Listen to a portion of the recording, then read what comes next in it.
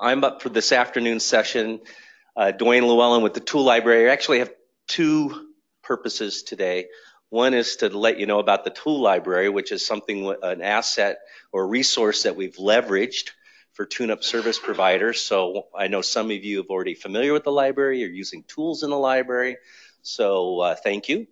But the second part of what I'm going to go over is some curriculum that was developed by Pacific Northwest National Labs on really kind of getting into, we've kind of danced around the edges of the actual scope of work for doing a tune-up. I'm going to cover that. So I'm going to get into the director's rule, what the requirements are, what you need to look at, what's mandatory, what's voluntary, and there'll be time for questions and we can get to all of that when we do that. So I do want to recognize Seattle, the Office of Sustainability and the Environment for sponsoring the Tool Lending Library through this process, but we also have other sponsors.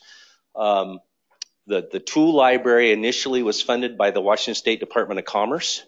They gave us a grant to purchase all the tools that I'm going to talk about, but they gave us no operating funds. They said, here, we'll give you the tools, you figure out how to sustain a library. And so we were fortunate here in the last year or two to actually get sponsors for the Tool Library. So Energy Trust of Oregon, I know we're not talking about the tune-up requirements in Oregon, but we ship tools to Oregon. Energy 350, which is a firm, Seattle chapter, Puget Sound Energy, Seattle City Lights, Snohomish County PD, all sponsor the Tool Lending Library. So if you're doing work outside of this tune-up process, Everett, Olympia, Spokane, the Tool Library is available to you regardless. We've got some special relationships here with the tune-up provider, but just wanted to mention that. I am the director of the Tool Lending Library. My wife Carol is the librarian, so we kind of tag team on this part-time here at the Smart Building Center. So what do we have in our library? We have 85 types of diagnostic tools, about 1,000 pieces. We have an online reservation system, so you can reserve the tools online. I'll show you that. We just updated our reservation system on January 1st, so we'll talk about that. You can borrow these tools free of charge up to 4 weeks. If you need them longer than 4 weeks, that's fine. We've got a couple of studies going on right now where we've got tool loans out as long as 6 months because they wanted to get a good month or two baseline information and then afterwards, but we can talk about that. You can pick up, all the tools are located right here in this building across the hall. So this is our bricks and mortar place. We're open, somebody's always here manning the store 9 to 4, Tuesday, Wednesday, Thursday. So even if you didn't get a chance to go online and reserve a tool, you can swing in. I'll give you a laptop. We can get you registered and reserve the tools. And there's no cost for doing that. So as long as we have these sponsors and we continue to get this support, then there'll be no fee for that. I do want to talk about we up until the first of the year we had a fairly cumbersome process for reserving tools. You had to fill out a tool request form and then you had to go to our app. So we have an app now. We've now embedded that app right in our website. So we've made it a lot easier. We've eliminated one of the steps of the tool loan. So I thought probably the best way, rather than showing you slides of the process, was to actually go to the app and show you how to do that. So go back to the web page here, and if I can find it all the way back at the beginning. Oops, went past. Where's our website? There. Homepage.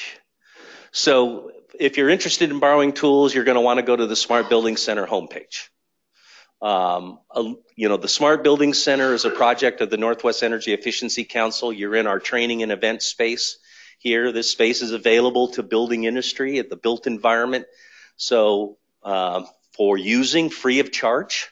So if you're thinking about having an ASHRAE meeting, an AEE meeting, a BOMA meeting, WISHI, WABO, then they use these spaces. And this is really a space where people can come and collect and we can talk about the built environment. You can, there's a tab on here for using our space. It's a Google Calendar. We also have an executive conference room down the hall, seats about 25. So if you're looking for having a meeting out of the office just to get away, beautiful conference room, fully AV capable, so you can go to meeting, you can broadcast meetings, conferencing, all that kind of stuff. Same thing with this space here. We actually have 1080i camera where we could webcast a meeting and do that type of thing, or a training session. Once you go to the Smart Building Center, you just go to the tool library button here, and I'll go over our policy in a second here, but an agreement. But if you click on Browse Inventory, now we've actually embedded our tool application right in our website. This used to be a separate site that you'd have to go to and get that. We now have embedded it right in our site. So in this inventory is essentially, this is an application called MyTurn that we subscribe to, and it's a sharing, one of these sharing economy applications. So you can go and see all the tools that are available. You'll see that some tools are in stock, some tools are due. I haven't logged in, so there would be other information here. There's a list of categories over on the left-hand side there, airflow meters, some of the stuff that we'll be talking about. So, for example, infrared cameras, I can go to the infrared camera, and we can look at what's available. I brought the TI Texas Instrument camera here. The FLIR E40 is going to Steven at the end of the day today. So you can look, and there's a calendar. You can click on that device. If you click on what you want to borrow, then you can look and say, okay, here's all the specifications about it. This camera is Wi-Fi compatible, yada, yada, yada. If you break it, it's $4,000. We do have our policies are essentially, you know, if you injure yourself in the use of the tools, you can't sue us. We want you to be safe and follow all public law. We have a lot of power tools, so licensed electricians, that type of thing. But you can look at that. We also have in our, you would create an account, log in, select the tools, and basically fill a cart. So it's very similar to a process that you would see at Amazon. Once you've done that, you would make arrangements to pick up the tools. You can pick them up here, or I'll ship them to you. So if your office is in Bellingham or locally, we can ship them to you. You're responsible to ship them back. But we've really streamlined our process, having our tool library right in our website. And you can just go back to the inventory page and see the different categories that we have here. Some of the tools are pretty popular, like we have ultrasonic flow meters. I can find hydronic meters here. So these are 2 ultrasonic flow meters. They're just about checked out, one right after another. These are about a $15,000 instrument for measuring hydronic flows. I have transducers for 2-inch and larger pipe, so that would be something to check. But they're pretty popular, and so if you're thinking about needing to use that as part of your tune-up process, verify flows, you're going to want to get on the waiting list, or at least reserve in advance so that you can be secured the tool. So that's a main change I wanted to show. So what I'm hoping is anybody can become a member. So when you become a member, you create an account, sign in here, put in your username, submit. It's very easy, no cost. So it's just like getting your library card. Once you get your library card, then you can reserve and fill up your cart. I generally will follow up with you. Then, hey, I noticed you're getting all these tools. When you go to, we have a new feature on a project information. So it'll ask you to basically enter some information about the tool use. So once you go ahead, go to the checkout process, you're going to be asked to complete some information about the project. I will ask you, so if it's associated with the tune-up, then put that in the project. Just say, hey, I'm doing this, I'm using this tool. We have no way of specifically having a category for the Seattle tune-up project, but in the descriptor of the project, if you put in a tune-up, then I'll be able to disaggregate that information. We do want to kind of track the use of the tools, and if it's being used for this particular project or a retro commissioning project or an industrial project. But you'll also be asked to accept the customer policy and agreement You only have to do that once. Once you become a member and you agree to our terms and conditions, you only have to go through that process once. So the first time you borrow a tool, you'll acknowledge our terms and conditions and our policies, and then you won't have to do that again. You will have to complete the project information. And so go ahead and complete that. Let us know that it's part of the tune-up process. Just to give you an idea, last year we loaned out about 1,400 tools. About 50%, almost 60% of those are service providers. So energy service companies, contractors, about a third of them were building owners, RCMs, resource conservation managers, building owners, Unico, properties, that type of thing. And about 5% were utility folks.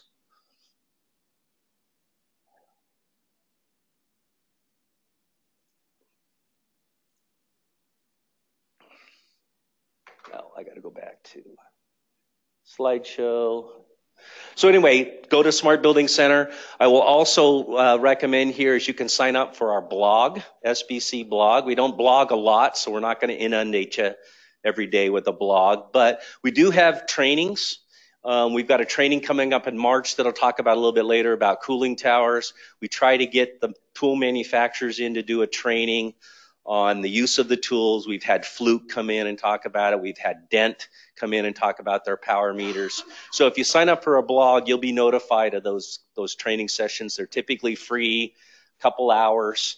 I've got some demonstrations, models, some props that we can set up and measure air flows and water flows and electrical metering and that type of stuff. So if you sign up for our blog, you'll be notified of those training opportunities.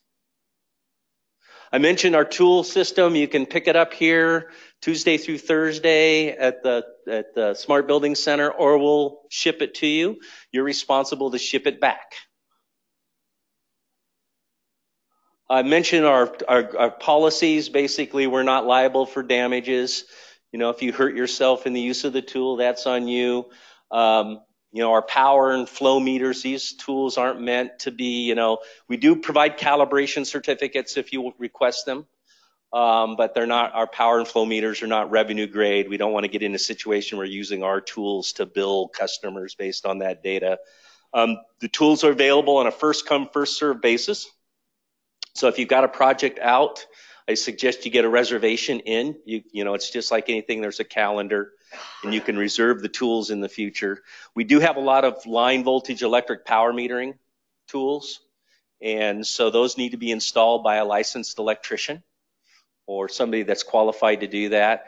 Occasionally, we have some tools. I mentioned our ultrasonic flow meters. They're worth about $15,000. If I don't know you or your organization or much about you, I may request a certificate of insurance. You know, if it's somebody that I know that, you know, and we're kind of on the honor system here. We modeled this tool lending library off of a couple of utility models in California, Southern California Edison, Pacific Gas and Electric, San Diego Gas and Electric have had tool lending libraries for their customers for over 20 years. This is kind of a unique model. This is one of the only models in the United States that's a statewide initiative. And now we're in Washington and Oregon. And so we're kind of on the honor system here. And in reality, after 2 years of operation, we've lost a few data loggers. So nothing, we've fried a couple of meters. We had an electrician install some of our power meters in an underground vault at Crystal Mountain. Because they needed to do a power survey because they were going to put in snowmaking equipment. Well, the vault's filled up with water. And the meter's filled up with water. So, but that's okay. All the tools are insured.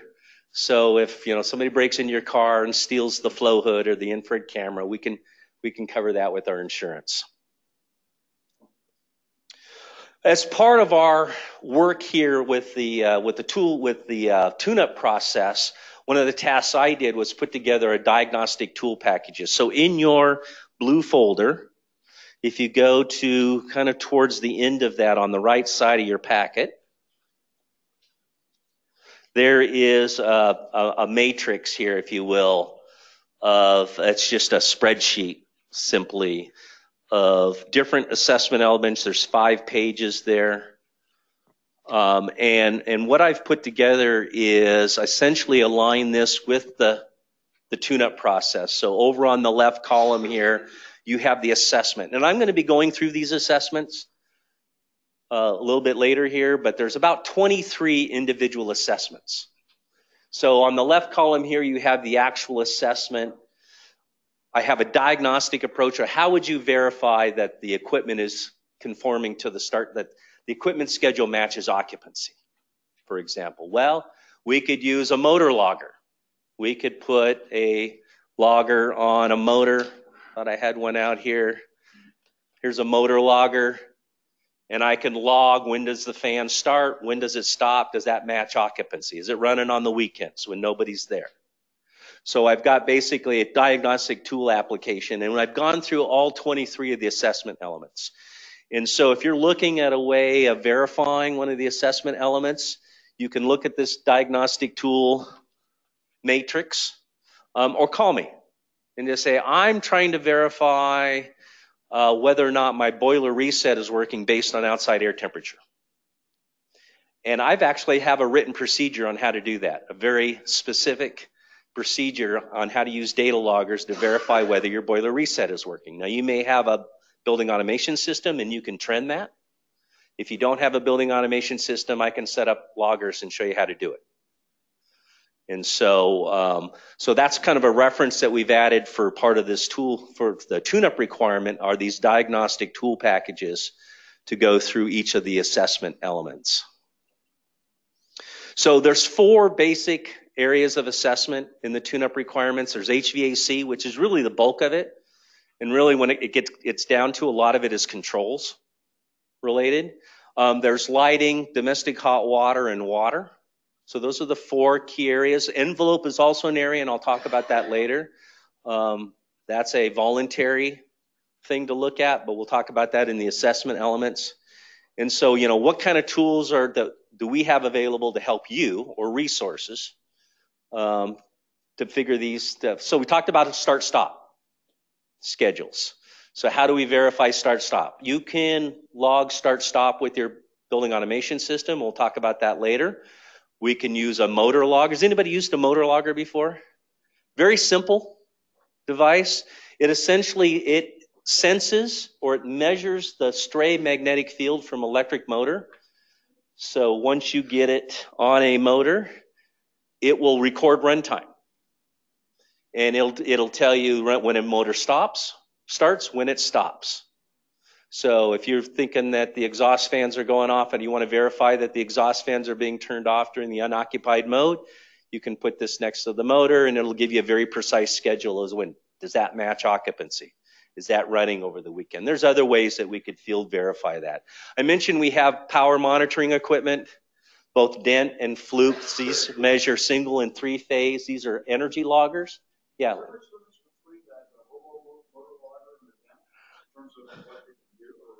Yes. Has anybody used a Dent logger before?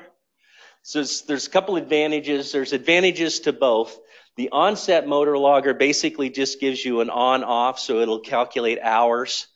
The Dent is more sensitive. Their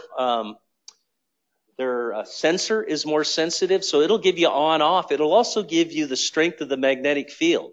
So if you're using a variable speed drive, it'll actually show you a little bit of the curve, so you can know whether the motor is slowing down or speeding up. The other thing I found with the Dents are a lot better with ECM motors. ECM motors don't have as much stray losses. And the Dent you can set has a little sensitivity screw here, and you can increase the sensitivity. With the onset motor, you basically have to get that thing right on the motor on an ECM motor in order to sense it. Where with the Dent, you can get it close, like on the outside of a VAV box. I can sense an ECM motor with the Dent, and I can't with the onset. So the Dent has a little higher sensitivity level. Verifying set points, that's an assessment element. Does the set point make sense? And I'll be going through more on when we get to the assessment elements is that, retro commissioning light. So we're relying on your judgment to determine whether these set points make sense. Are they generally accepted principles? So whether that's zone temperature, supply air temperature, boiler supply water temperature, chilled water reset, outside air temperature, mixed air temperature, economizer high limit, what I would call our critical sensors. If you want to verify those, we've got a wide variety of tools to help you do that. We've got handheld tools for measuring temperature, humidity, that type of space. This is a Fluke 975. It's a thermal anemometer. And what's nice about that tool is that it'll measure temperature, it'll measure airflow, but it measures CO2 levels and CO all in one tool. What's also nice about it is that you can use that to calculate the percentage of outside air ventilation. By simply, if you measure the return air temperature, the mixed air temperature, and the outside air temperature in an air handling unit, it'll calculate percentage outside air for you. So if you're trying to verify what percentage of outside air, measure return air, outside air, mixed air generally at the filter bank after the mixing box on a unit, and it'll give you a percentage of outside air. We've got other types of loggers that we can be used, temperature loggers. This is a 4-channel logger that uses external sensors. So we can install external pipe sensors. So boiler water supply, hot chilled water supply, reset, condenser water temperatures, supply and return, and we can log those and verify whether our schedules are occurring or not. Sensor calibration, I'll show you some statistics here, and we're not requiring that you run around and verify sensor on every room thermostat. But there are some critical sensors in systems that initiate control action, like outside air temperature. That's a fairly easy one to check. You can look on your smartphone and look what the outside air temperature is. Is that what the sensor is showing? Right? So am I close? Am I in the ballpark? There's some other things. There's flow sensors out there, or differential pressure, where we actually are using those settings to control pump speed, fan speed. And so we've got some different tools for doing that. This is a Vaisala. This is an industrial grade temperature, humidity, and CO2 meter. So if you're wanting to set CO2 sensors or calibrate a CO2 sensor, this is very fast responding. If anybody's used CO2 sensors before, they tend to respond very slowly. This is fast response, accurate. So something that you could use to calibrate. Same thing with, I've got an insertion flow meter. So if you've got a 1-inch full port ball valve, you can insert this in and do flow. It's got a data acquisition suite on it too. And then the ultrasonic flow meter. Airflow measurements, we'll talk about some of the requirements on airflow. There's some both mandatory and voluntary requirements there. I've got flow hoods. So if you're just looking at some balancing issues, some manometers, if you're looking at pressurization issues, building pressurization, that type of thing, vane anemometers, thermal anemometers, CO2.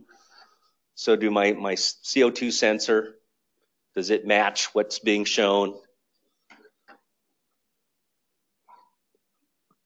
Lighting levels, so there's some general lighting requirements that'll go in. We can measure light levels. We can log light levels, so if you want to know when the lights are on, when the lights are off. We can log occupancy and lighting. Are the aux sensors working? What's the delay? So set these up on a 1-minute interval and it'll tell you what the delay is, which is an opportunity for savings, by the way, skinning down the delays. A lot of people don't, they're preset at the factory at certain intervals, 30 minutes, 20 minutes. If you've got LED lighting like we have here, you can be really aggressive with 5-minute delays. Light level meters, we have that. Richard was talking about fixtures. If you don't know whether it's, we did a walkthrough of a building as part of this training up the street here and they had T12 lamps and magnetic ballast. But here's a ballast checker. I don't know if anybody's used one of these. Hold it on the fixture. We'll tell you whether it's a magnetic or electronic ballast. So you can incorporate that into your watts calculations. On hot water, just a matter of taking water temperature. Or on recirculating systems, does the pump run match occupancy schedule, or is it running 24/7? That's a common one. It is a fractional horsepower pump, so not a lot of energy, but it is something to keep in mind. And I'll go over into water usage when we get into the details of the assessment of requirements. But one of the things for cooling towers is conductivity. Most cooling towers control blowdown by conductivity with a conductivity sensor. And those manufacturers recommended those sensors be calibrated every 6 months to annually. And it's rarely that happens, that they're calibrated that often. So we have a conductivity meter. What I do is before I loan this out, I will calibrate it with a known solution, so I know the conductivity of that solution, and then you can use it in the sump of the tower and measure the conductivity of that. We can also look at motor loggers for irrigation pumps, that type of thing. Multimeter for rain sensors, making sure that rain sensors are working correctly. So there's some ways, some tools that we have available on the water usage side. So any questions about tools, the tool lending library? This is available to you. You're in this industry. When these tools are inside my file cabinets, they're not saving any energy. So I need to get them out of my file cabinets into your hands. And so take advantage of that. I have 100 of these. So if you need 40 Hobo U12s, I have them. So don't be shy about an enormous request on that. If you need them more than 4 weeks, let me know. That's fine. I do look and see if somebody's reserved it after you and say, hey, I need it back by the 20th or something like that. But they're for you to use. So any questions? I didn't see a blower door. We do not have a blower door. And specifically because when we first kind of built out the library, we were kind of geared to commercial industrial. So we do not have a blower door, so we're not doing blower door testing. Although I'm trying to make arrangements with Phil Emery at Neudorfers. Anybody know Phil? So Phil this fall is going to come in and do kind of a air barrier testing 101 course for us and talk about blower door testing and everything. I've also been talking to him about doing what I call a poor man's blower door, which is essentially putting the building into negative. So turning off the supply fans, turning every exhaust fan, relief fan, your economizer fan, putting your building into extreme negative pressure. Nobody's there. And then running around with an infrared camera from the inside and finding air leakage. Has anybody done that before? I use smoke sticks. A smoke stick, same thing.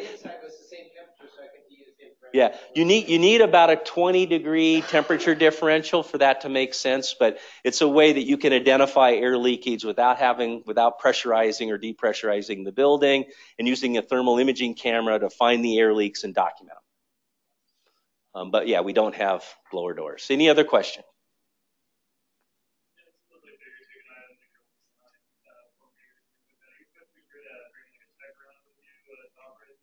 Good questions. Has anybody installed an ultrasonic flow meter? It's a complicated instrument. The first time is probably going to take you an hour to 2 hours to set it up. Second time is an hour. The third time is 45 minutes, and then you kind of get. We do not. I'll just let me go back to the web page here. In our tool library here, and you look at tool resources, we have YouTube. So you're in the field and you've got your smartphone, you can launch your YouTube application. So we have a YouTube video on how to set up the FlexM, for example, the ultrasonic flow meter. And we also have a lot of other, when we were putting the tool lending library together, Pacific Gas and Electric was very generous and allowed us to to download a lot of their reference documents for how to use the tools. And so we have quite a bit of mechanical, how to use data loggers to assess economizer performance. Also recently I've been working with the City University of New York in their building performance lab, and they actually have recently printed out, which is available for public consumption, I'd be happy to talk to you about it, a non-BAS retuning guide. So it's basically a very detailed guide on how to deploy data loggers in buildings without a building automation system to answer questions like boiler reset, condenser water reset, fan cycling, zone temperatures. So there's some tools that are coming out to help us with that. So we do have this YouTube guide on different from Fluke, and the beauty is a lot of these manufacturers like Flute and Dent and Onset have YouTube channels. So you can learn how to use those tools there. Any other questions? Okay, so it's free. I hope you become a member.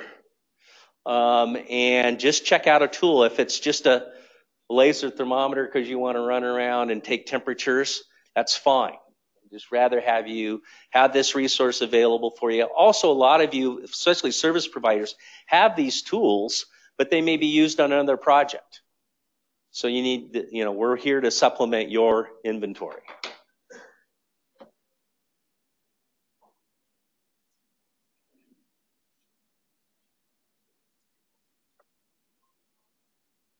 How come I didn't go back to where I was? There we go. So any other questions about that? If there's tools, the other thing I wanted to mention, if there's something that we don't have, I've had a lot of requests recently for compressed air tool. Anybody work with compressed air systems like industrial compressed air? Both Flexum and GE now have ultrasonic compressed airflow tools. So exterior, non-intrusive, attached to the outside of the pipe. They're about $20,000. I'd really like one. I just got to find a sponsor to help us buy one. So if there's tools that we don't have that you think would be valuable in the library, let me know. I've got my wish list, and we're constantly looking for sponsorship and monies to expand our library. Okay, so that's the library piece. So that's a resource that's available to you. I will help you in applying those tools, get them to you. Also help you with some of the data analysis. If anybody's used a data logger before, you know that there's a lot of numbers. And it's kind of hard to tell the story sometimes. And so has anybody used eCam? I know the City Light folks. So there's some Excel spreadsheet tools. There's some analysis tools out there, and I can help you kind of use those tools to help tell the story.